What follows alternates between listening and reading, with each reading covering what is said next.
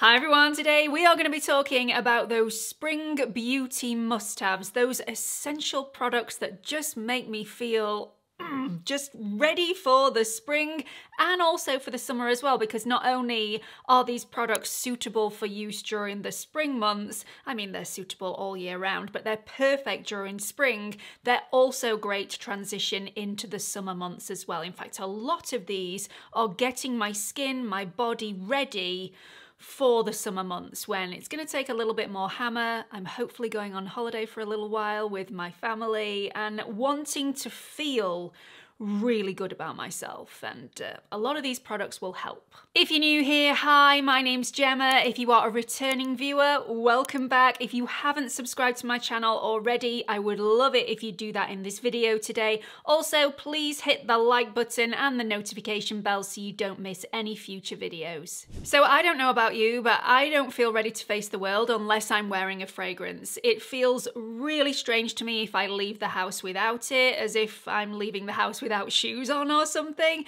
I am loving fragrance. I'm loving having different fragrances to suit different seasons, and this next one is my newest purchase. In fact, it's so new it actually hasn't arrived yet.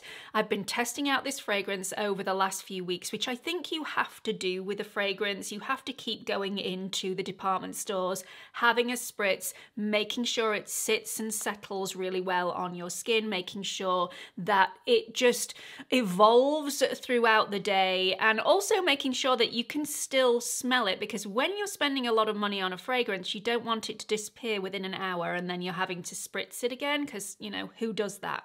Not me. So I know I'm going to get the name of this fragrance house wrong, so please correct me in the comments section. I have no idea why I'm asking you to do that, because I know you will anyway. This is from Maison Francis Kurkdjian Paris, and it is the A la Rose Eau de Parfum. Now, this is not their signature fragrance that everybody talks about. I don't like going for those sorts of fragrances when you go out and you meet lots of people and people can pinpoint what you're wearing. That doesn't sit well with me. I also don't like to smell like everybody else. I like to be a little bit original, and this is the perfect fragrance for spring. This is not my usual go-to. Usually I like people to smell me before I walk in the door. I like a heavy fragrance. However, this is so feminine. It is so delicate. It's got a light, fizzy, sparkling edge to it. It's zesty, and yet it is floral. It is incredibly delicate on my skin, and I just feel, what is the word? I feel very elegant in this fragrance, and it just uplifts me and transports me to another place, which is a sign of a great fragrance. Not only is this girly yet sophisticated, the rose notes that are in this fragrance are realistic rose notes. They're not those powdery rose notes that you can sometimes get from other fragrances. I just think this is so stunning. So as soon as you apply this fragrance, you get that straight away hit of zestiness. This is very, very uplifting. Over time, this evolves to become more floral and more floral, and it's just utter perfection. So the top notes in here are Calabrian bergamot, you've then got California orange, middle notes of Bulgarian rose, then you've got grasse rose, is that how you pronounce it? Not quite sure. Grass rose, grasse rose, then you've got violet and magnolia, and then base notes of musk and cedar. It is just divine. If I could drink this perfume, I would. But it's expensive, so I am not going to. I will just continue to spritz, and I am so excited for this to arrive. I can't tell you. I am just waiting on the edge of my seat. In spring, I like to have a nice light tan, and that can be often really difficult to achieve because a lot of products, they only cater for a medium tan or a deep tan. A light tan, very, very difficult. And if you know me, then you will know that I do not step outside without plastering my skin from head to toe in SPF. I also, in sunny weather, wear a hat, sunglasses, umbrella. I do not like sun damage, but I do love a bronzy glow, and that's where this new product from Charlotte Tilbury comes in, which is the most success that I have had out of customizable tanning drops in my life. Most customizable tanning drops send me a lovely shade of Satsuma, which is not the look that I'm going for. These are bronzy and glowy and just very natural looking. So these are the Beautiful Skin Island Glow Easy Tanning Drops, and that's exactly what they are. Very, very easy to personalize to the depth that you would like your tan. So you use 2 to 4 drops for a natural sun-kissed glow, 5 to 8 drops for a golden bronze glow, and 9 to 12 drops for a deep bronze glow. Now, I don't feel it necessary to have a deep bronze glow in spring. I like something a little bit more natural on me because I don't want to be going out and buying lots of different foundations to suit my summer skin. I like to go for something quite light. However, last night I did use 5 or 6 drops in my regular moisturizer, which was the Dr. Sam's Intense Moisturizer, and then I mixed that in with the back of my Refa 22 brush. This is the brush that I use for all of my self-tanning, whether it's the face or the body. I think it's a great brush to use for that. And then I applied it with that brush all over my face, down my neck and on my chest. Woke up this morning with the most beautiful natural bronzy glow, no hint of orange whatsoever. This did not sink into any of my pores like a lot of self-tanning products, so I don't have that polka dot effect all over my face. I just think it is lovely. It does still have the fragrance of a self-tanner, and that fragrance showed itself, I would say, around about an hour after application. So you do have to put up with that, but I didn't have to put up with it for long because I popped this on just before bed, and then I woke up this morning, washed my skin, and the smell is nowhere to be seen or smelled. Nowhere to be smelled. Even though this does include some drying alcohol within the formula, I do find it quite a hydrating formula. This is the second time I've used this. It lasts for a really good amount of time on the skin though. They say 4 days. I definitely got 3 days out of this before I was reapplying, and it doesn't disappear in patches for me like some self-tanners can. It just faded really naturally. Really like it. Really like it. I am impressed. That doesn't always happen with Charlotte Tilbury products, but I am really loving this one. It also has some, it's like a luminescent particles in here. So as soon as you apply, you're already a little bit glowy, which again, I just think is beautiful. There are 2 different depths of this that you can purchase. I've gone for the fair to medium one, which is the lightest one in the range. I definitely wouldn't go any deeper than this. I just think it is lovely. I have been known to use a deep tanning mousse before and had great results from it, but it hasn't lasted as well as this. This, loving.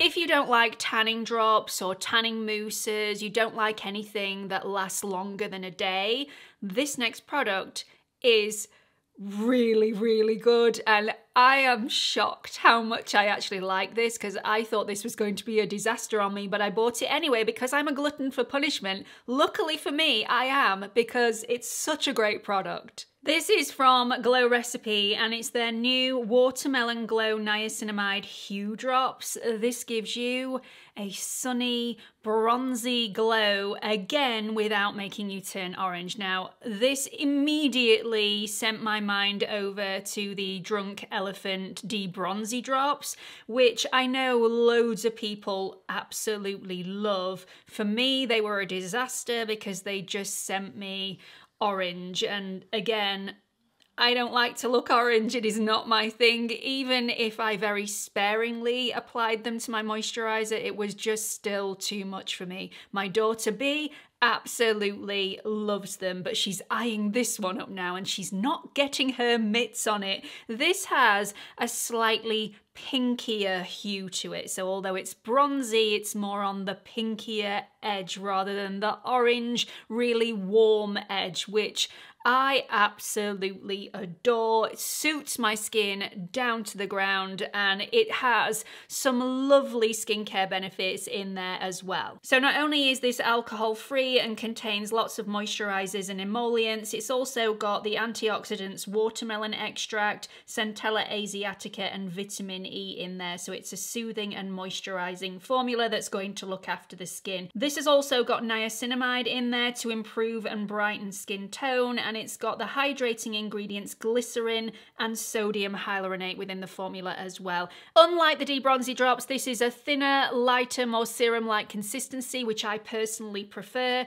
but like the debronzy drops, you can apply this in several different ways. So you can apply this neat to the skin to give yourself that really bronzy glow, or you can apply this within your moisturizer if you're wanting something slightly more subtle, or you can mix this in with your foundation. If you've got a really matte foundation and it's looking a little flat on you, you can either wear this underneath the foundation to allow it to poke through, or mix it in with the foundation to give the foundation a little bit more life. So if you enjoy having that bronze look to the skin, but you don't want it to last for days, you just want it to last until you wash it off, then this one might be worth giving a go. I'm really loving it. I now need to hide it away from Bea because she will steal it. I know she will. She is sneaky. She's really sneaky.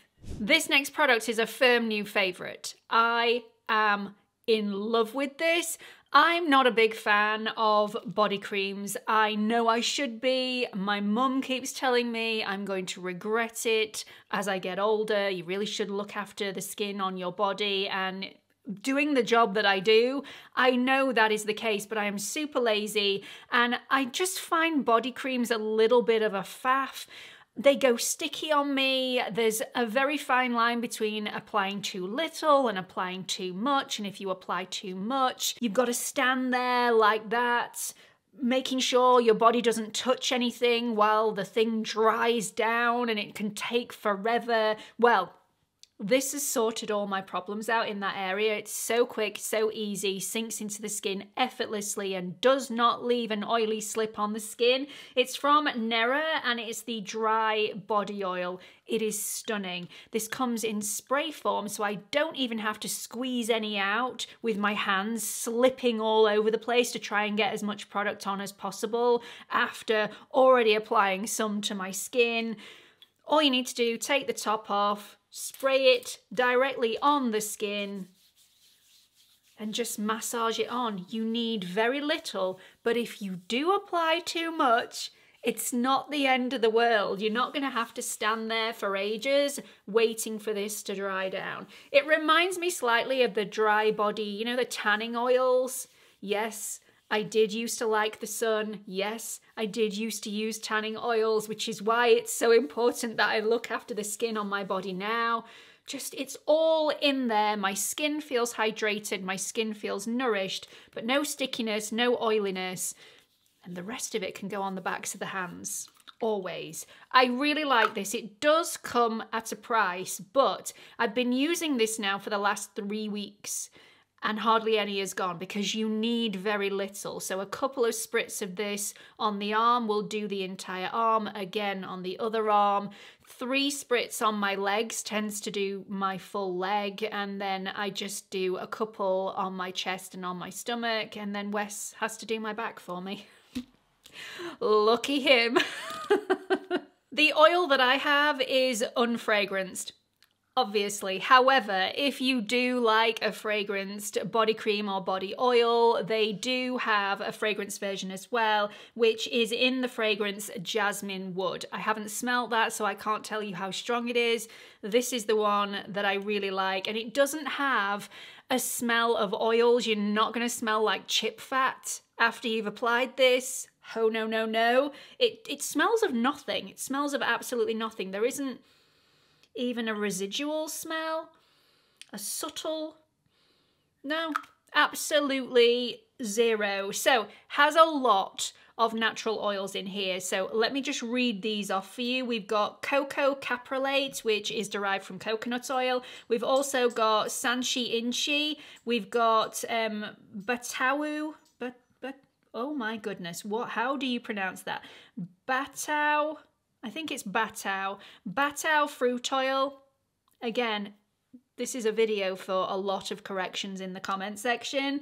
Then you've got macadamia oil, we've got jojoba seed oil, argan oil, hibiscus seed oil, and rosehip oil. There's also vitamin E within here as well, so it's great for hydration. There's lots of fatty acids in here as well to look after the skin barrier and make sure everything is plumped, hydrated, and nourished. You're also going to get a little bit of exfoliation with this, but only a tad, and it is a very gentle exfoliant that is within this formula. And yeah, it's just full of absolutely beautiful antioxidants that support skin elasticity and firmness. So multi-purpose dry body oil, and I apply this just before I go to bed. I have white bed sheets. I have no issues whatsoever climbing into bed immediately as soon as I've applied this. That's how easy, quick, simple it is. And for me, it does need to be easy, quick, and simple. Otherwise, quite frankly, I'm just not going to do it. Next up, we've got a pop of red. Cherry red played an integral role in fashion towards the latter end of 2023, and it's really carried on through into spring 2024. There's a lot of it about: red cardigans, red trousers, red bows for the hair. If you're not into wearing red so close to your face, doing it with a flash of cherry red polish is the way to go, and I absolutely love this. It just adds an element of fun to my outfit, and yeah, I just really, really like it. So there are lots of cherry red nail polishes that you can go for. You don't have to go for the one that I'm wearing, which is from Nails Inc, and it's called West End. There are some from Barry M, there are ones from Rimmel. I absolutely swear by Barry M nail polishes, and Rimmel ones are really good as well. So just find a cherry red one. I'll put my favourites for you in the description box just to guide you in the right direction. But I just think it's just really fun and flirty and girly, and just, yeah, just adds a little bit something extra to an outfit. I really like it. Also love a red handbag. And I'm going to bring you in on something here. My mum and I went shopping the other day, and she tried on this red cardigan, which was stunning. Very Chanel-like, you know, the red cardigan, the two pockets, buttons down the front, just beautiful. And she looked stunning in it. And she wouldn't buy it. She wouldn't buy it because she'd bought enough that day and she knows her limit. So I bought it. And wanted to give it to her. And she said in the shop, "You're not buying it for me." And I said, I really am. So I bought it, and then she wouldn't take it from me because she's stubborn like that. So now I have this cardigan, and I'm wondering, do I take it back or do I keep it and wear it myself? Because it's a really nice cardigan. Anyway, I might be wearing it in the next video. Let me know your thoughts in the comment section about that. I completely understand where my mum's coming from. She won't accept gifts from me, which is a real shame. She says I give her enough with all the, you know, the skincare and the makeup and everything, but it's an absolute pleasure of mine, and my mum does so much for me. I'd just like to give back a little bit, but she just won't have any of it. She won't. Have a word. I've been looking after my hair a lot recently. I do pre-shampoo treatments. I've invested in a really good shampoo and conditioner. I use a lot of masks and other treatments as well. But until recently, I haven't found a leave-in conditioner that doesn't leave my hair looking heavy and flat. This one is fantastic, and hallelujah, finally one that does not make me look like a drowned rat as soon as I've applied it. It's just amazing, very lightweight, extremely hydrating and nourishing, and allows me to still have that body and volume in my hair that my other products will give me. I do have very fine, lifeless, limp hair to begin with, so adding another product that's too heavy for my hair or too nourishing is a big no-no for me, and this is just the right level. It allows me to get a comb through my hair without snagging my hair, without pulling any of my hair out or breaking any of my hair off. This is just everything that I need in a leave-in conditioner. So not only does this have an ultra lightweight consistency that detangles my hair, it can also defrizz as well. I don't suffer with a lot of frizziness in my hair anymore since I switched up my shampoo and conditioner, but if you do suffer with a lot of frizziness and you do have limp, lifeless hair like me, you may want to give this one a try. The kicker for me though is this is a multi-purpose product. Not only is this UV protection, it's also heat protection as well. So you don't need another product on top of this to use as your styling heat protection. A simple spritz of this through the hair, comb it through, style it. It will protect your hair against the heat that you're using and give you UV protection outside as well, which a lot of products don't do. The only thing that I'm disappointed about with this product is it does say that it's a mist, and I don't think it is a mist. Some products are quite mist-like. The dry oil spray comes out in a beautiful fine mist that really does span and allow you to get the product all over the place. This one is more of a spray rather than a mist. So, you know, if you're gonna call it a mist, give me a mist, but that's the only negative I have about this product, and I think it's a very small one.